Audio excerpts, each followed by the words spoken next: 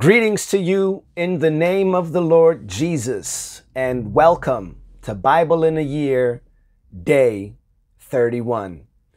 This is our last day in January, and we'll have completed one of the 12 months for the Bible plan this year. Give yourself a pat on the back, get yourself a milkshake. Glory be to God. We are doing good. I want to say thank you to everyone that is contributing to the discussions, that's commenting with their reflections. It is appreciated. Listen, when we're doing this, when we're talking about what we're reading about concerning the Word of God, we are ingraining into our hearts deeper and deeper the concepts of God's Word. We're meditating on the Scriptures. And as the Bible has told us, in Psalm chapter 1, we will be like trees planted by the rivers of water, whose leaf will not wither, but we will bear our fruit in our season. And to the Lord be all the glory, because it is His desire for every one of us to be fruitful. If you're just joining this Bible reading endeavor, welcome. Just join in right here, day 31. Don't worry so much about going back to the beginning and trying to catch up, unless you feel the grace to do so and you have the discipline to carry you. I commend you, and I say, go on, brother. Go on, sister. Get that word in you. However, don't feel pressured or obligated to do so. You are more than welcome to join in right here. We are traversing through the book of Job. I say traversing a lot, don't I? I like that word. It kind of makes me feel like I'm surfing through the scriptures. You know what I mean? Traversing, surfing, maybe because it rhymes. I don't know.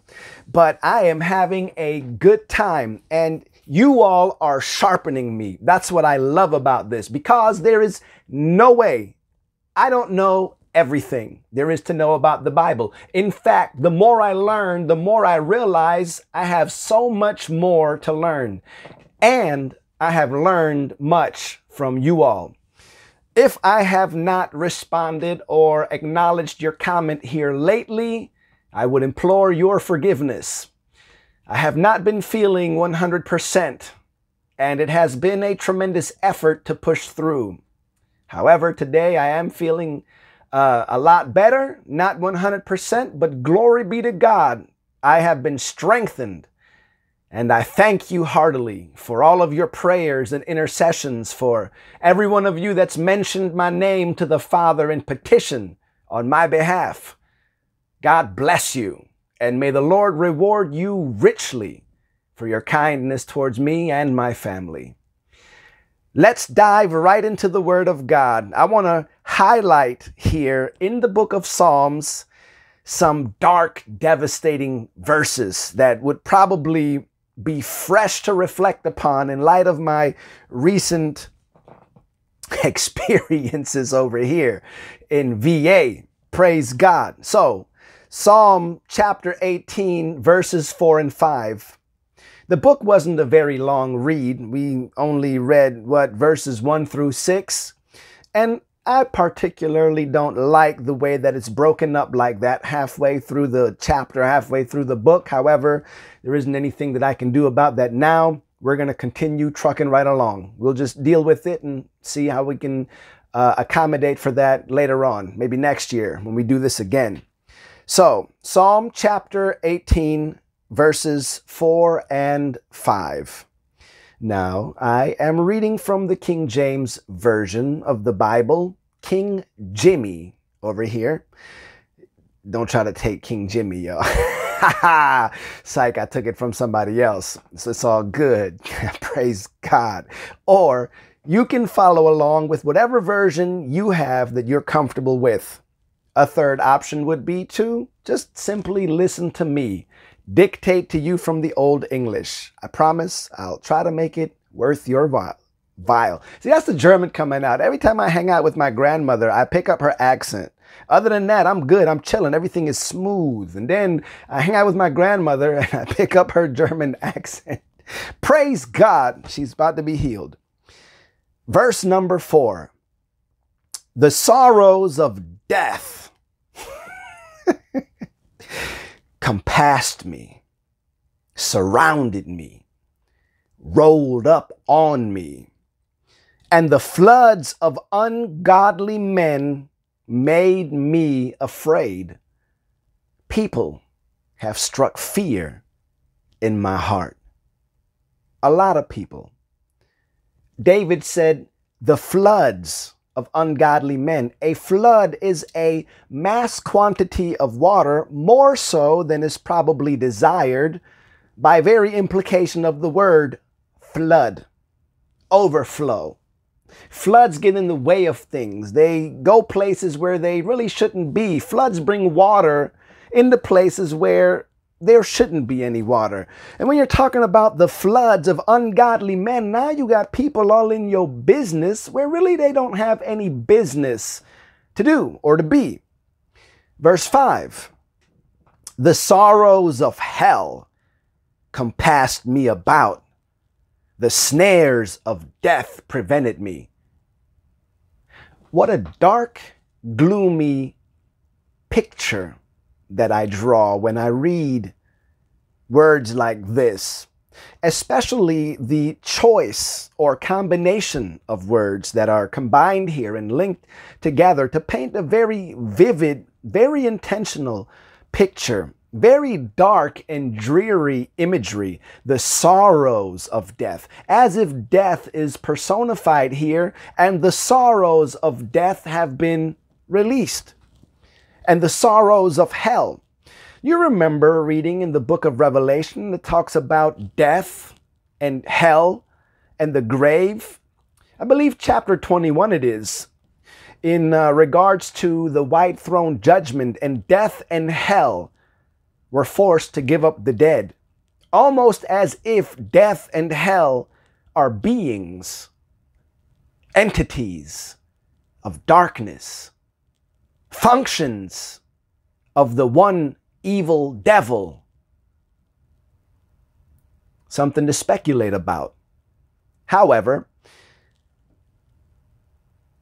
there were distinct times in my walk with God when I dealt with what I thought was depression, spirits of heaviness that have come upon me.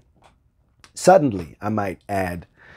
And I didn't know what was wrong. It was as if a lens of darkness was placed in front of my eyes, as if someone took a bag and put it over my head, a bag of darkness, and suddenly I couldn't see what I saw before, and it brought fear. It's as if darkness flooded my mind, and I wasn't able to rejoice in the scripture. The thought of scripture was far from me. I could remember it, but there was no impact, if that makes sense. And I was wondering, what is this that I'm experiencing? Am I struggling with depression? Why am I depressed? I know the Word of God. Why doesn't that seem to register? And the Lord quickened me and said that in these particular times, they were spiritual attacks. Indeed, the sorrows of hell.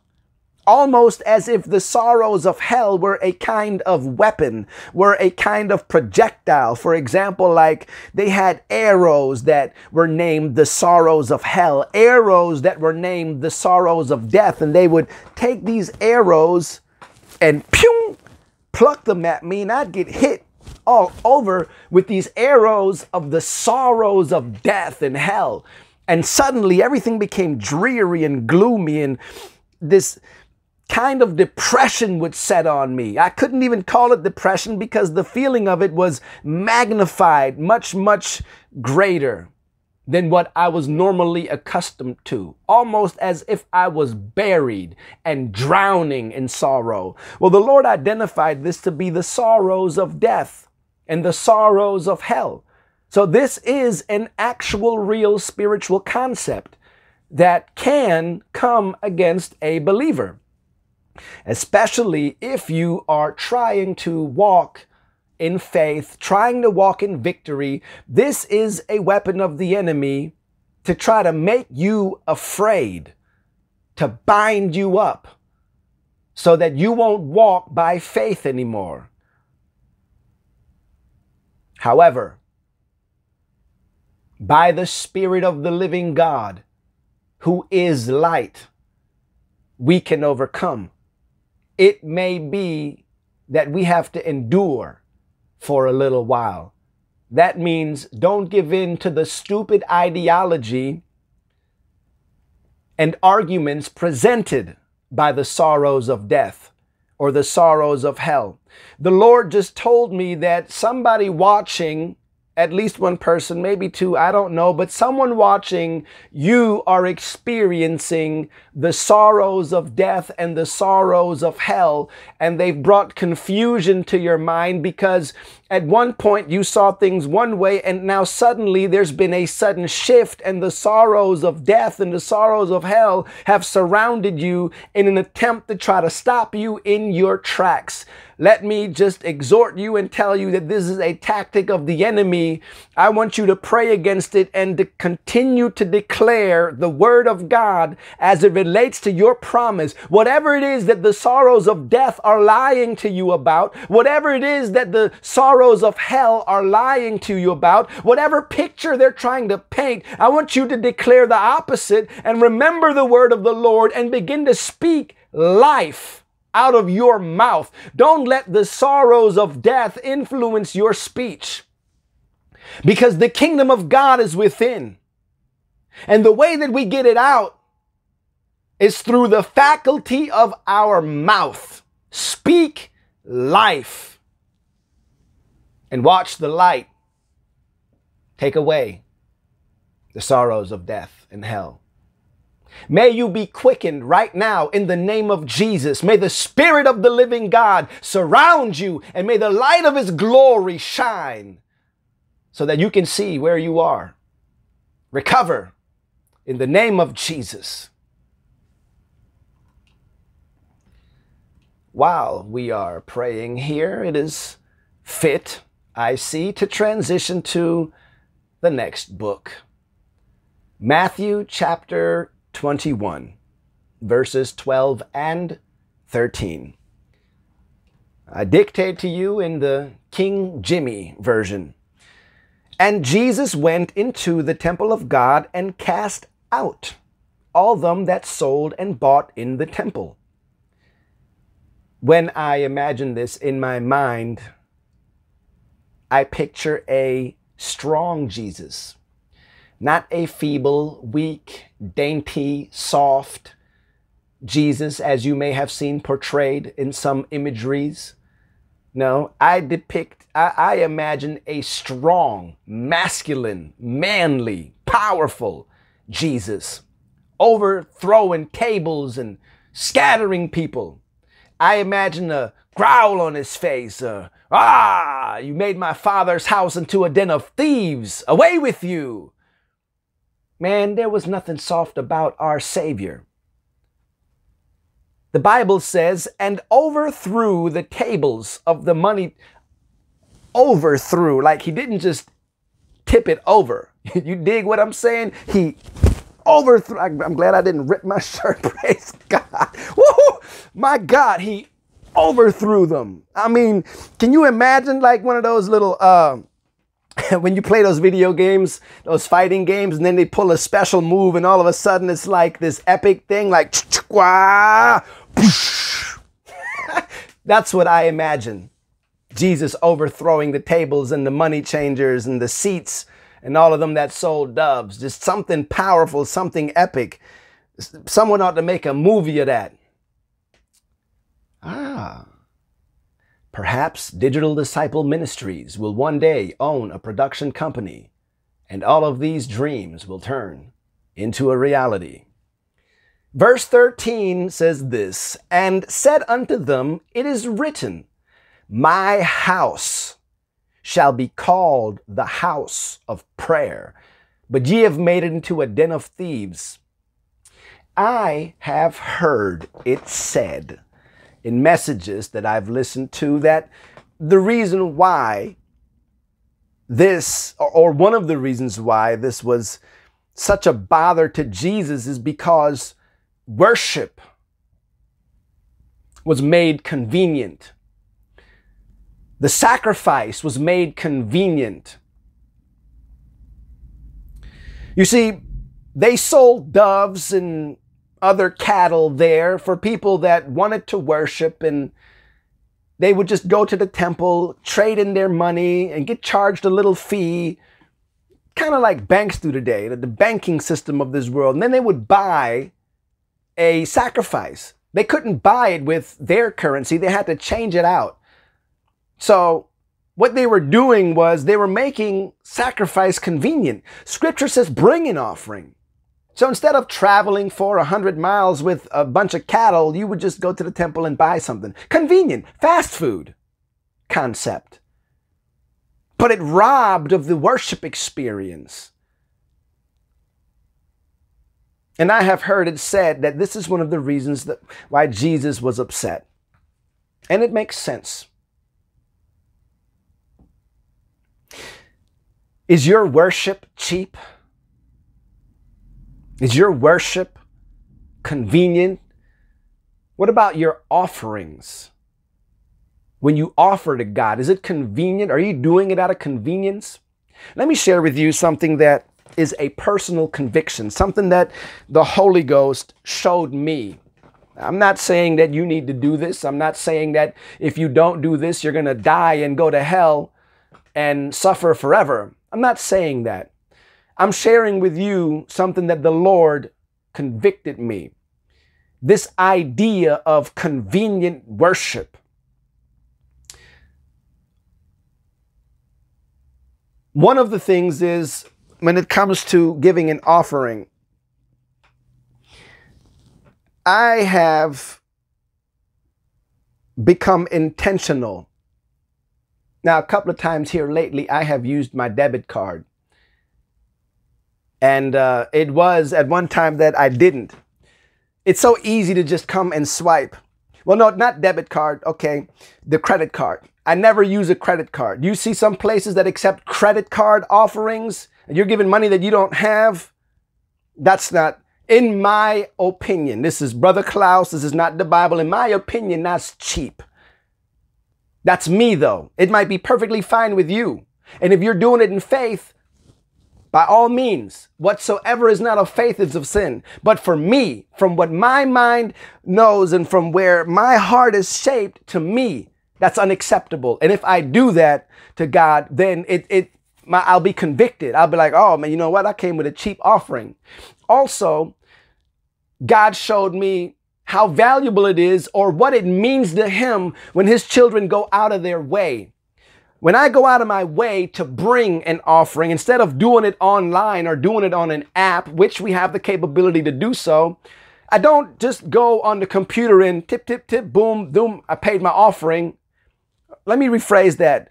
I released my offering. I strongly dislike when people say pay your tithes and pay your offering. That's incorrect terminology. You can only return a tithe. You can't pay somebody what is already theirs. So if you are giving tithes, you are returning a tithe. I emphasize this to me a lot. Father, I have come to return the portion that belongs to you. If you practice tithing, it's a principle. It was before the law. I encourage you to do it. In addition to that, I give offerings. I don't pay offerings. It's not something that I feel obligated to do. Offerings is something that I give willingly and of my free will. So I release the offering. I return the tithe and release the offering. And I like the way that sounds, and that's just me. I'm just giving a testimony of my experience with God. That's what I do.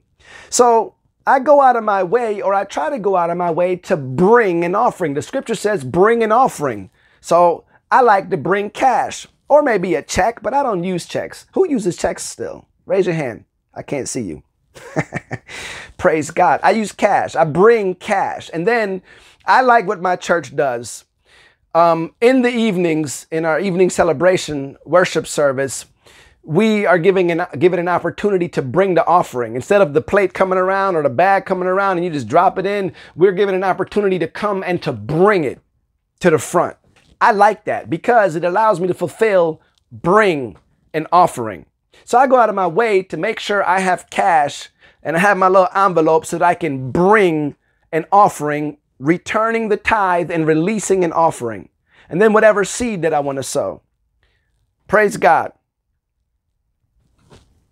That was the Holy Ghost, I promise you, because that is not in my notes. Let us go to Job. We are in chapter 19. Wow, 20 minutes. What doth happen to the time, Father? Okay, Job. Job 19, 1 through 3. This is Job speaking, and we are still in the same fiasco. I forgot to look at how many... By the way, I saw somebody mention or they looked up the word assuage. Thank you. I appreciate that. Awesome. Yeah, that was a sidebar. Let's go back to Job 19, verses 1 through 3. Job speaking, same fiasco, same debacle going on here. Listen to what Job says. Then Job answered and said, "How long will ye vex my soul?" In my mind, the word vex is one of those stronger words.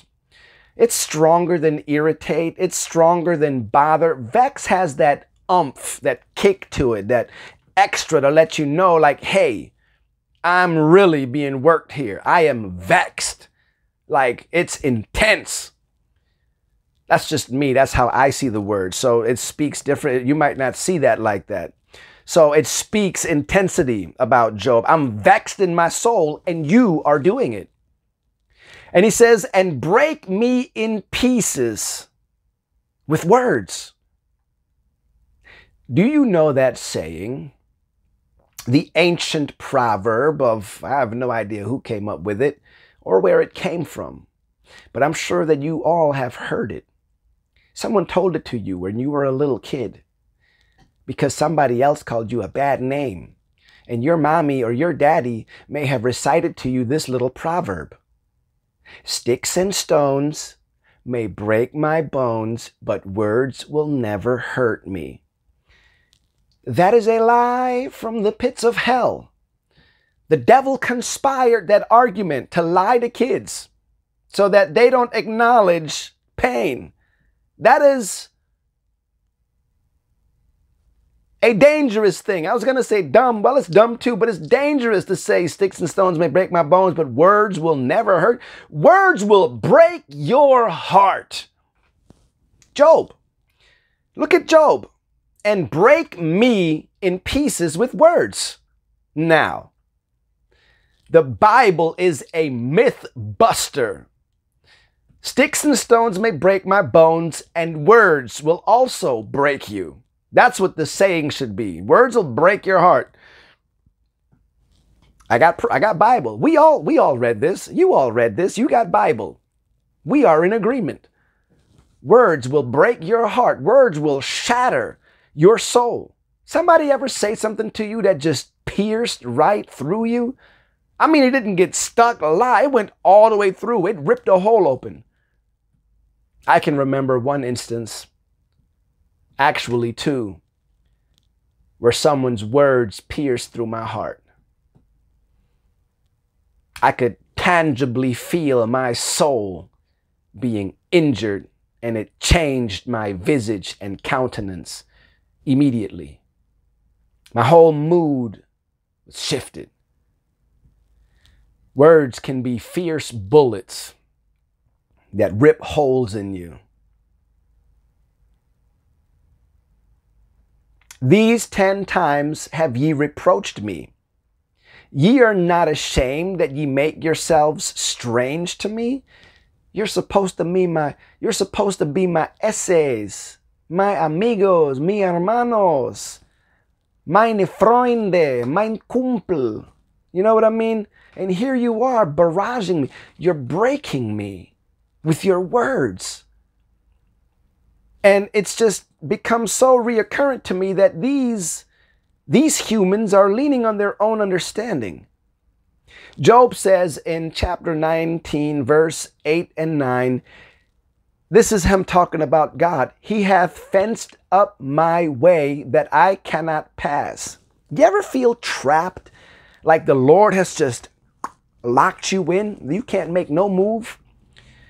I remember feeling like that when I was in the world. I was on the verge of coming back to the kingdom. I didn't know it then, but God was working. I had recently made some connections, some drug connections. I was getting drugs at really good prices, and I was very happy with these plugs. And then all of a sudden, suddenly, I couldn't get a hold of nobody. Nobody would answer the phone ever. And I'm like, yo, what's going on? Why can't I reach nobody? Leaving voicemails, text messages, nothing. Nobody responded. I would call people. They would hit me up. Yo, we're going to the club, blah, blah, blah, blah, blah. Come scoop you. And then nothing. And I'm like, yo, and I knew, I said, God, I said, yo, I'm trying to make moves and you're blocking me in. Thank God that I was blocked in. But I was doing wrong here. Job is doing right, and he feels the same way. Oh, how great is the love of God. And he hath set darkness in my paths. God will bring darkness. It's not always the devil. Just because you have darkness in your life doesn't mean that the devil is working. It could be God. God creates darkness. He will let you roam around in darkness. This is something that he does. Verse 9, he hath stripped me of my glory and taken the crown from my head. And God will do that. Paul said, I count all these things dung. I count it at loss. All my glory, all my accomplishments, I count them as dung. That's doo-doo.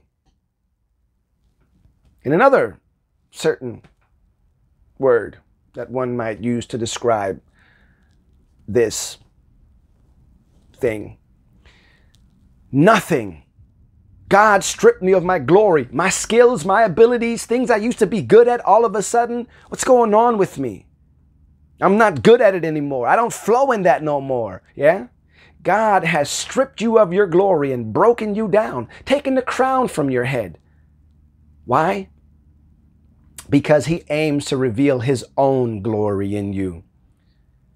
Paul said, therefore will I rather glory in my infirmities. Your strengths may have been stripped away, weakened, broken off, and all you see is your weakness.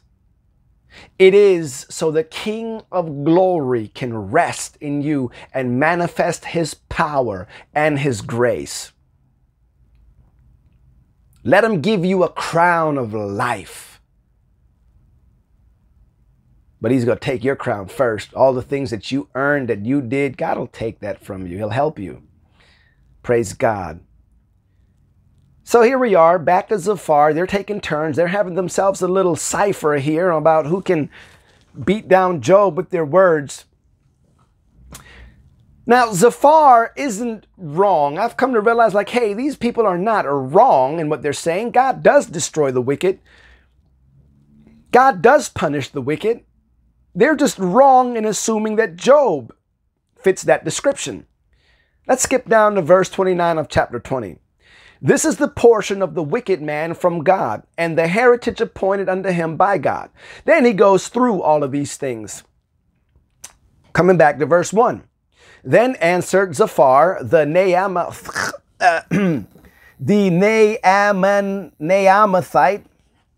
Zophar the Naamathite. I want to say Neanderthal, but that's not what it says. The Naamathite. And said, therefore do my thoughts cause me to answer, and for this I make haste. I have heard the check of my reproach, and the spirit of my understanding causeth me to answer. There it is, brothers and sisters, ladies and gentlemen. He is leaning on his own understanding, which is what we've been talking about this whole time. They're not looking at it from a truth standpoint, but from their own understanding. And I read a comment earlier that said truth is ultimately what comforts us. I like that, because it is. They're speaking falsehood. Not in the sense that what they're saying isn't true, but in how they're applying it to Job, that's not true. Look at number 4. Knowest thou not that this of old, since man was placed upon the earth, that the triumphing of the wicked is short, and the joy of the hypocrite but for a moment? Though his excellency mount up to the heavens, and his head reach unto the clouds, yet he shall perish forever, like his own dung. They which have seen him, I don't know why I sung that. They which have seen him shall say, where is he? He shall not see the rivers, the floods, the brooks of honey butter, the promised land. They will not see the promised land. So what Zophar is saying is true, that God does deal with the wicked in that way, but his error is in applying this to Job and assuming that Job is wicked, as evident here by his confession leaning on his own understanding.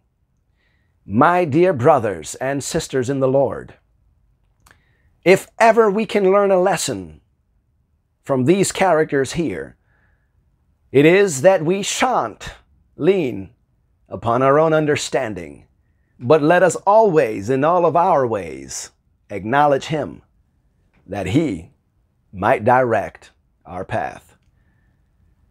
Peace be with you all, and grace from God our Father, and may the wind of the Spirit of God be at your backs, and his face ever before you. Peace.